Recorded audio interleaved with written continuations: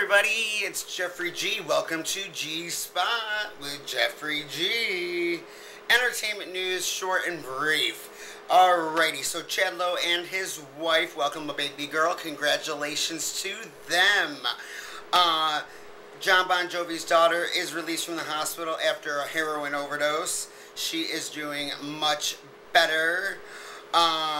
Justin Bieber and Selena Gomez were seen last night out on the town in West Hollywood. We don't know what that means because yesterday I did say Selena wanted no contact with the Biebs. Let's see what else.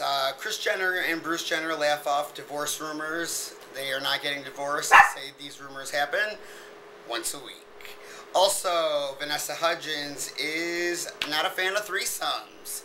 Not sure what that means, but the High School Musical star stated that. Also, Anna Nicole Smith's daughter is starting modeling.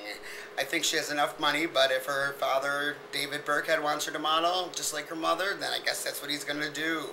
Michael Lohan did admit this week on TV that he does have another daughter by another mother. And Lilo and Lindsay, as we call Lilo, was shocked and surprised by the news and kind of avoided it when asked about it. And Lindsay's mother does comment on E! Online if you want to check that out, of the shock. Nicki Minaj's commercial for her new fragrance, Pink Friday, is out. You can check that out on ElvisDuran.com. Also, make sure you go get your Jingle Ball tickets. They go all around the country.